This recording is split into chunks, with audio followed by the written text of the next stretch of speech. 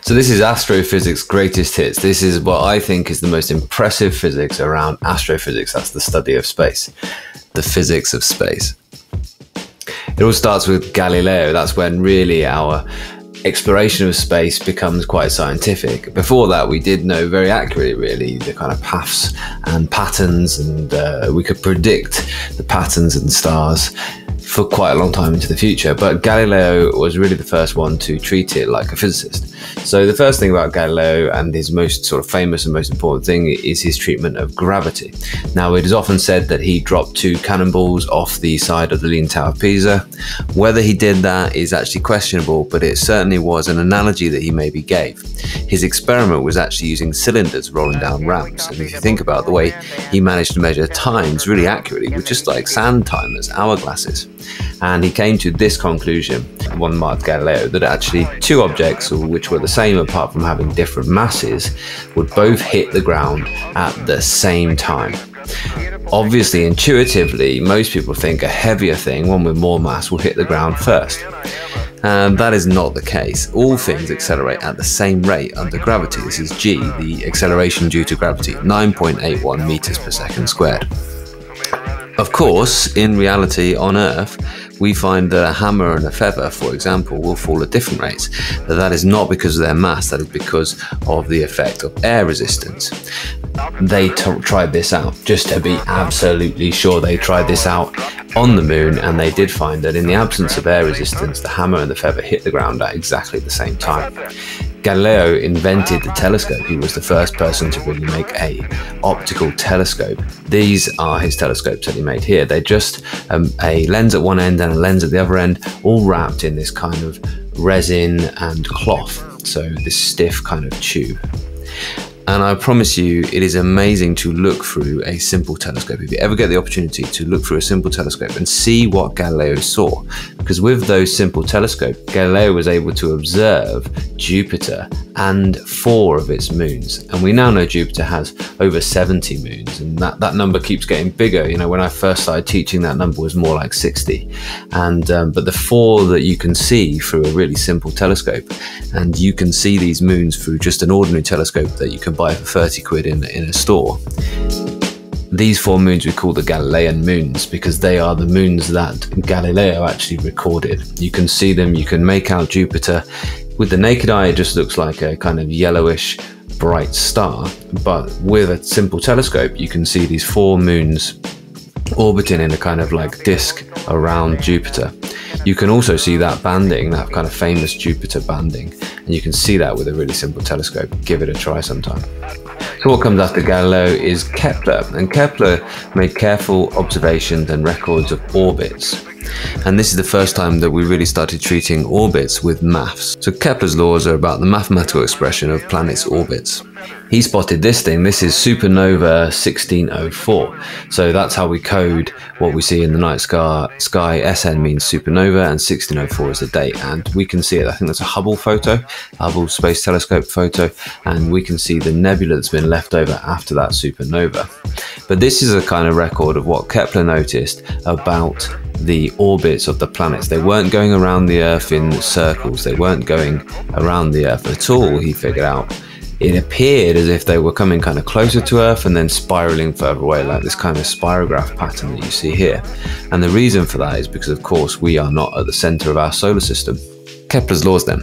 And these laws are in A-level physics. So firstly, all planets have elliptical orbits. That's an important first law, that actually orbits are not circular, they're ellipses, and there's a different maths that you need to use for ellipses. And the sun is at one of the foci. So the center of gravity of an orbit is the sun, or any large mass if you're talking about another orbit. But for our planets, it's the sun. And the shape of that orbit is not circular, it's elliptical. Secondly, the orbits sweep out equal areas in equal times. So you can see this little graphic here. Orbits sweep out equal areas in equal times. Now, what that means is that when it's closer to the center of gravity, an orbiting body moves faster because it does each kind of slice. If you think about carving an elliptical pizza or something like that, and you want to give out equal slice areas, it means that the circumference, the kind of arc of that area, needs to be longer when the distance to the center of gravity is shorter. So equal areas in equal times implies that it's going faster when it's closer to the center of gravity. And lastly, this is about the period and its relationship between the size of the ellipse, essentially. So the second axis is the shorter axis of an ellipse, and the orbital period squared is proportional to the second axis cubed. So that's in that maths up there. And this is real maths that you need to apply in your A-level. So that's Kepler. Let's move on to Hubble, and this is something that you probably know from GCSE, or if you haven't studied it yet in GCSE, it's a big part of the GCSE Physics syllabus. Edwin Hubble had one of the most powerful telescopes in the world. He lived in California, and his telescope was on the mountains above California, so that's kind of ideally placed to become world famous. Edwin Hubble was a rock star of physics. This telescope was actually powerful enough to see other galaxies. So he made records of other galaxies, not other stars, but other galaxies. Because what he needed to do was to measure distances, and he needed to measure speeds. So how did he do the distances first of all? Well, that's Proxima Centauri, that's our closest star. And that's already 4.2 light years away from us. Now I want to talk about astronomical distances, okay, very, very large things we call astronomical. Well, astronomical distances are large numbers. One astronomical unit, 1 AU, is the distance between our planet and the sun. Okay, so that is in meters. It's a useful unit. It's a very, very large unit. It's 150 billion meters. Look there. That's a pretty large distance. 1 light year is the distance light travels in a year. Now remember I said Proxima Centauri is 4.2 light years away. So Hubble's got to measure these incredibly large distances. Now how do we measure distances in space? Well, there's two main ways that we measure distances, and that's the inverse square law and the trig. And I'll talk then about how he measured distances to galaxies, which are even further away from this. First of all, this is the rule we use for stars that are close by. It's called trigonometric parallax. So try this out for yourself so you understand the principle. Put your finger or your pen or something out in front of you, and then close one eye after the other. And notice what seems to happen to the finger in the field of view if you compare it to the background. So what seems to happen is when you look at it through one eye and then the other, it actually appears to move. It obviously isn't moving, but relative to the fixed background, it does appear to move. Now actually we could optically measure that angle, the angle through which it appears to move. And by just then using a little bit of trigonometry, we can work out the distance to that star. So we call that angle the parallax angle. It's marked with a little P in this picture here. And the distance to the star is D. So we're comparing where a star looks like it is at two sides of Earth's orbit. So can you see there's Earth going around the sun here. 1 AU is the one astronomical unit that I just alluded to earlier, the distance between the sun and the Earth. That is then one side of a right angled triangle. So optically, we measure that parallax angle, and we know the distance between us and the sun, and we measure that angle kind of twice after 6 months of our orbit, maybe January to July. That's 6 months apart in our orbit, and we would see the angle between the difference in angle between those two. That's our parallax angle, and therefore we can do a bit of trigonometry to work out the distance. So it's all about comparing where the star is to the background of fixed stars. The next one is standard candles and the inverse square law. So if we want to measure distance to a star, we can use what we call a standard candle, which is a standard light source. So how does a standard light source behave? Well, it spreads out its light over a sphere. So you think about the power that the star is giving out, its luminosity we call it. That power is being spread out over all this surface area of the sphere. So if you get a distance r away, then it's spread out over a certain area. So we call that power over the area, we call that the intensity. If you go 2r, so twice the distance away, then it's actually spreading over an area of 4 times or whatever the area was before. So we have an intensity which is a quarter what it was at distance r. If it goes 3 times as far, you have an intensity of a 9th. If it goes 4 times as far, you have an intensity of a 16th. Hopefully you're seeing a kind of pattern here. It is inverse square. So we say that's the inverse square law. The intensity is proportional to the inverse of the square of the distance. You go twice as far away and you get a quarter of the intensity at that point. So with that model, and because we know a pattern related to the color of the luminosities of stars, we can compare that to this inverse square model, and we can very quickly, by measuring the intensity here on Earth, work out the distance that star is away from us. So those are 2 of the ways that we can measure distance in the universe. So to measure the distance to distant galaxies, Hubble measured their angular diameter. And because all spiral galaxies have roughly the same magnitude, the same size, he could therefore work out their distance from Earth, because a further away thing has a smaller apparent size, a smaller apparent angular magnitude, a smaller apparent angular diameter.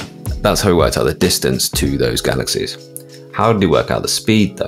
This is redshift. So how did he measure the speed of these galaxies? Well, he used Doppler shift. So you might have heard a race car goes meow as it goes past you. That means that the sound is actually getting a higher pitch, a higher frequency, and a shorter wavelength as it's coming towards you. And as it's moving away, it's getting a lower pitch, it's getting a longer wavelength. And the same thing happens to light. As something's moving away, we can say it's redshifted. Its light is actually shifted towards the red end, the longer wavelength end of the spectrum. So when something is moving very rapidly away from you, we say the light is redshifted. It is actually, the light is actually shifted towards the red end of the spectrum. It's getting a longer wavelength. Its wavelength is increasing, its frequency is decreasing. If something is moving towards you, it would be blue shifted. That means that all those waves are bunching up, getting a shorter and shorter wavelength because the object is moving towards you. Now, Hubble did not find many galaxies that were blue shifted. The majority of them, about almost every single galaxy he looked at, was red shifted. So what was the conclusion that he came to? It was that the universe is expanding. Simple as that. The further away a galaxy was, the faster it was moving away from Earth. So as with all good science, they repeated this, and it comes out time and time again that the further away a galaxy is, the faster it is moving away from us. In fact, those two things are proportional. The distance of galaxies away from Earth is proportional to its recessional velocity, i.e. the speed it's moving away from us. So if you double the distance, you get double the speed moving away from us. Amazing, right? Now, that conclusion was absolutely incredible, and it led to the Big Bang Theory, which I'm sure you'll have learnt about in your GCSE Physics. We name the Hubble Space Telescope after it, and it's one of our crowning achievements as a human race. The Hubble Space Telescope is a collaboration between NASA and ESA. So NASA is the American Space Agency and ESA is the European Space Agency. I would encourage you just to spend some time looking on Hubble's site. It's an absolutely free resource, which is just the photos that Hubble has produced for us. It's incredible. One of the most incredible photos that the Hubble Space Telescope has come up with is the Hubble Deep Field image. I encourage you to Google that. Every single dot on that image is another galaxy. That will make you feel very, very insignificant, very, very small. This equation is very interesting. It's about the search for extraterrestrial intelligence, SETI. There's a scientist called Drake that came up with it. It's a way of working out the number n of intelligent and communicating civilizations that are in our own galaxy. So let's just work through the maths. Take a bit of paper or something and work out some kind of estimates of what you think the value of n will be. In our own galaxy, how many alien civilizations are there that could be communicating into space? So n is that number. Firstly, the first term is r, the average rate of star formation in our galaxy. And we think there's somewhere between 3 and maybe 10 stars per year being formed. So pick a number between them.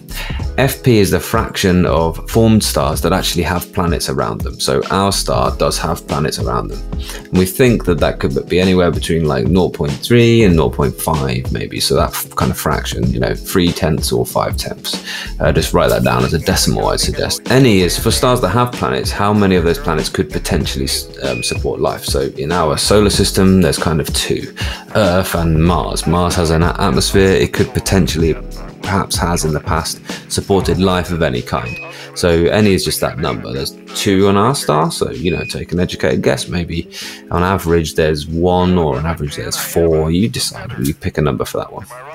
And then FL is the fraction of those planets that you've just decided that actually support life, that actually have life kind of evolve on them. So now, as if we said there were 2, there's Earth and Mars, then just one of them that we know about, or perhaps both of them, actually have life. So it might be a number between 1.5, or you might be less optimistic about that, and you might think it might be as low as like a quarter or 0.1 or even less. And then the next one is the kind of fraction of those life forms that actually become intelligent. It's questionable whether we are an intelligent life form, I guess, the way we treat our planet, but the fraction of those life forms actually become intelligent. So do you think they evolve? They all evolve to become intelligent? Only half, a quarter, you pick a number. The next is the fraction of those civilizations that actually develop some kind of communication. So i.e. they can communicate out into space. And then lastly, L is the length of time that those civilizations actually release the detectable signals. So if you think about our civilization so far, it's quite an old civilization really, 7,000 years it's been here, but we've only been releasing signals into space for, well, actually since the Nazis broadcasted the Berlin Olympics into space, so less than a century. How long do you think we might go on doing that for? Maybe we'll go on for several millenniums with that kind of level of technology, maybe not.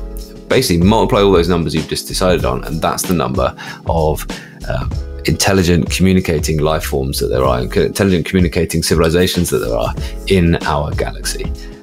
Numbers, the problem with this is that estimates vary from like tiny decimals, 10 to the minus 13, and kind of millions or billions of possible civilizations in our galaxy. So it's kind of crude science, but it's a really interesting consideration of how many kind of alien life forms, alien civilizations might you expect there to be. The very last part of this presentation is going to be about Hawking. Now, Hawking wrote a book called A Brief History of Time, and this is the reason why he is such a famous scientist. Okay, he studied and he taught about black holes. That's really where his main science is. But he also went into lots of details about the Big Bang and the evolution of our universe.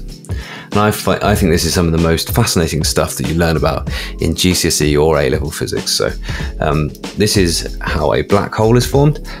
Basically, at the end of a star's life, we get this expansion and cooling into becoming a red giant. And in that phase, there's this separating out of all the different elements that the star has formed as it's done nuclear fusion of all the elements up to iron. And you get this incredibly dense iron core. It's right in the center there. All the other elements kind of separating out into these layers. When the gravity can no longer keep that into that shape, we get this kind of collapsing in on itself. We get these layers collapsing one by one in on the previous layer, and eventually have this big kind of bounce of all of those atoms off this incredibly dense core.